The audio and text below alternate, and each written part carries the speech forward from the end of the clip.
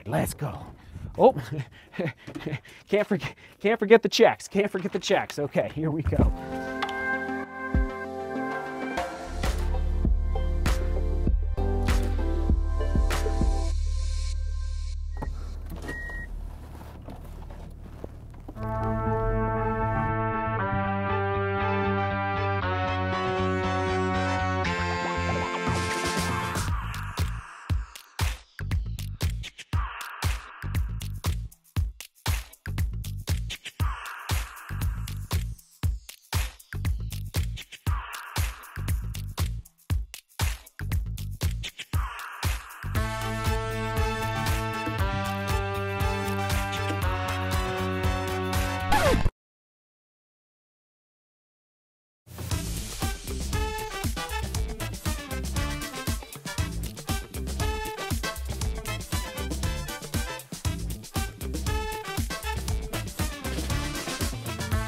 And we finally made it. All right, we just got to stay flexible.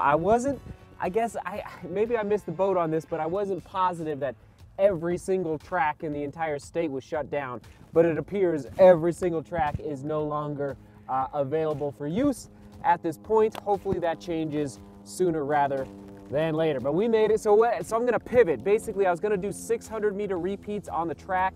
Instead, I'm just gonna do basically 90-second surges here on the Platte River Trail, where I will be racing the DGR virtual race on Sunday. This section of the course I'm very familiar with, but I figure, you know, it doesn't hurt to just familiarize myself a little bit more. And I almost forgot. So we are, let's see, we're from Sunday, 4 days out. Let's see, Wednesday, yeah, about 4 days out from the race. And I did make a vlog 7 months ago. I just looked it up. I kind of spaced it.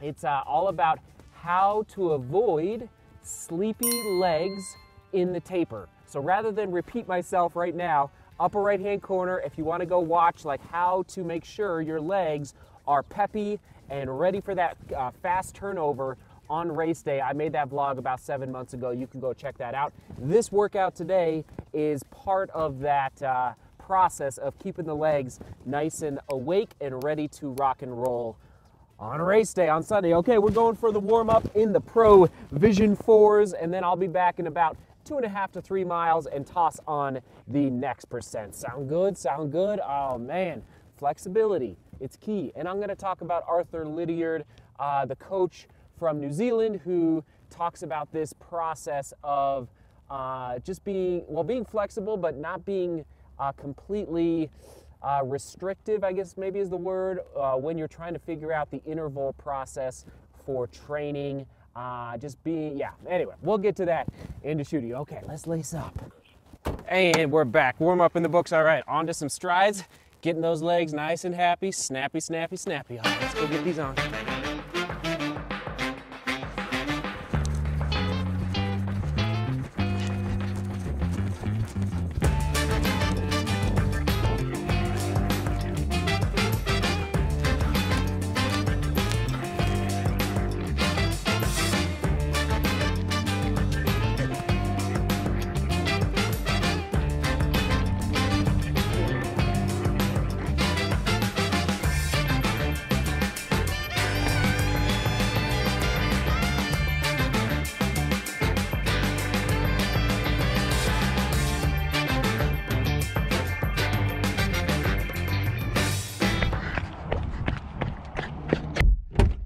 There we go. All right. So here's the deal. I did not feel great on the warm-up. Like my legs were just a little, probably, I guess the best word is heavy.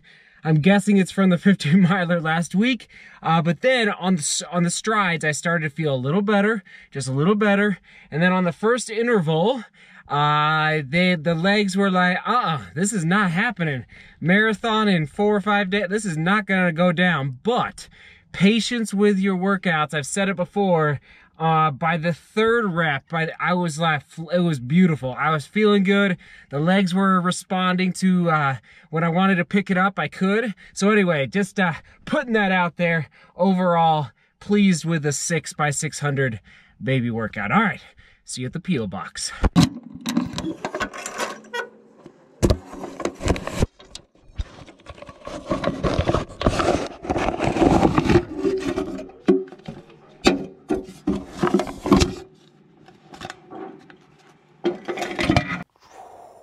We're back. We're back. All right, hold on.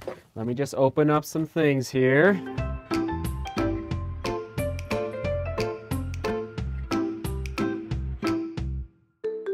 Okay. Thank you, thank you, thank you. Marlon and Ellen, Adam, Barbara, Brissy, George, Drew, and then there was another envelope that arrived. So there you have it. Thank you so, so much. Checks are coming into the P.O. box. Absolutely amazing. So because the checks are still coming in, I'm not going to get you a final number today, but I will I've decided by Friday, okay? Friday of this week. So I'm going to let the checks come in for a couple more days, and I'll get you the final number that we're going to be able to gift out on Friday. Sound good? Absolutely amazing. And yes, okay, so oh yeah, shout out to Drew. This also showed up in the mail. Shout out to the XC boys. I love it. So there you go. He made me a bib number for the marathon. Seek beauty, work hard, and love each other. Handmade. That's amazing, Drew. Thank you for sending that as well. And yes, we're going to go inside and start making deposits into people's bank accounts today. So remember, those original 9 people that were selected, so that's, if you do the math, that's $13,500. We have the money ready to go out, and it's now is the time. So we'll go inside and I'll take screenshots, again, trust but verify, just to show you, okay, now the money is going out to those original 9 people. I believe I've received emails back from all 9. I'll have to double check, but absolutely inspiring. And then Friday, I'll get you the update on what the steps will be for the rest of the money, because we'll have that final total divided by $1,500. Sound good? Absolutely inspiring. Okay, let's move on real quick to Arthur Lydiard, the name that I mentioned at the car today. So he's a coach. He's no longer with us, but I think he passed away in 2004. Or 2005, and he's from New Zealand, originally from New Zealand, and some people think his training philosophies are a little outdated or antiquated at this point, but I do not. He is the coach that I look to for guidance in my training philosophies, okay? Arthur Lydiard. And in this book, I don't have it out here, but he talks about a story where a newspaper man showed up at the track to do an interview and to watch a workout with one of his athletes from New Zealand. I believe the name was Richard Taylor, and he was training he was a 10,000 meter national champion. So this is back in like the 1960s, way back in the day. Maybe even before that for Richard Taylor, but I think in the 1960s. And basically the newspaper man turns to Lydiard and says, what are the splits? So Taylor was doing a 400 meter workout on the track. And he says, you know, what splits is this athlete running? And Lydiard turns to the newspaper man and says, I have no clue. I don't know. And frankly, to me, it doesn't even matter, because Lydiard was standing there and he could hear the breathing of Richard Taylor. He knew that Taylor was going into oxygen debt, was plunging the pH levels of his blood low enough just simply by listening to the breathing of Richard Taylor. And I tell you that story because today the track was closed, right, because of the coronavirus, and so I had to pivot to the Platte River Trail, which is going to work out well because that's where I'm doing the DGR virtual marathon on Sunday. And so I tell you that story because I think interval training, like my approach, and I think sometimes so much emphasis from coaches or training plans can be placed on interval training and really precise distances and times that you have to hit, to the point where athletes can feel very nervous and anxious about these workouts, where they don't perform at their highest level, or even become like almost, I remember I remember athletes almost getting sick and like almost throwing up because they felt so nervous about their workouts, whether it was 800 meter repeats or mile repeats or whatever the case may be. So if a national champion, like a 10,000 meter national champion, can go out on a track and do splits that don't even exist, meaning Arthur Lydiard wasn't even timing this this Richard Taylor. I think we can take that as a lesson. For me, I take it as a lesson that, you know what, I'm going to go, like today, I ran 90 seconds for the first interval. I ran almost 2 minutes for the second one, and I ran around 1:45 for the last 4. Why? Because I forgot to look at my watch. I wasn't on a track. I was just running, yes, you know, by feel, okay? So that's why I'm always saying I go by feel, and I think tomorrow I'm going to break down how I believe I have been able to train myself over the past 18 months, okay, from a 1 hour and 12 minute half marathon to a 1 hour and 7 minute half marathon, okay? So we'll break that down tomorrow if that sounds good. But I just wanted to share that story with you about Arthur Lydiard to just give you a little bit of peace when it comes to interval training. Peace, all right? Have peace. Have peace out there. All right, everyone. Vlog is not over. We're going inside, making those deposits. I will get you the question of the day inside. Let's go. Oh, can't forget the checks. Can't forget the checks. Okay, here we go.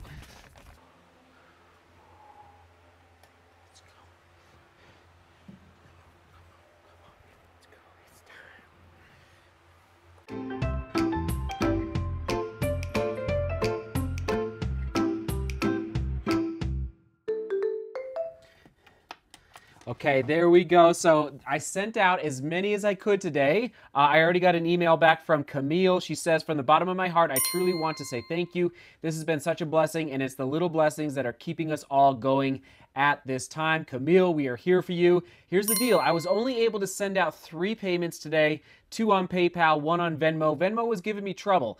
I don't know if there's a limit that you can do per day. We shall see. If Venmo ends up giving me more trouble, I might have to pivot just to PayPal. And then the international gifting, again, I was denied through, what was it? I was actually denied through PayPal for international to the UK. Anyway, stay tuned. So far, 3 successfully given, and I will continue to keep you updated on the moving numbers as this unfolds. At the end of the day, at least 3 people now have a little extra money to pay the rent and pay the mortgage and get through these crazy times. All right, everyone, you're the best. Question of the day, completely off topic. I was thinking about this last night, actually. I don't know, I was just curious. Again, as we are all staying in our houses, in our apartments, there's a lot going on. We're not going out as much, so you might be streaming a lot more content at this point. So for me, so the question of the day, what are your top 3 streaming services that you're using right now? Or what are you watching right now that really has your attention, all right? So for me, all right, we love old school movies. So Foyle's War, we were watching that on Prime. So we use YouTube, Prime, and Disney Plus. Yeah, we decided to get some Disney Plus through these crazy times. But Foyle's War, it's about World War II over in the UK. It's a great show. So anyway, give some ideas, because we're all kind of stuck inside right now as to what you're watching. Who knows? Maybe you're reading a book. That's good too. Many, many books. That's good too. All right, everyone. Thanks for being here. Thanks for watching. We are going to toss it back to we'll toss it back to, oh my goodness, I don't even know. We'll just pick something and we'll stick it right there. Maybe I'll go back into the archive to an old vlog from yesteryear. All right, everyone, there you go. Click on that one for some digging in. All right, everyone, seek beauty, work hard, and love each other. See you tomorrow.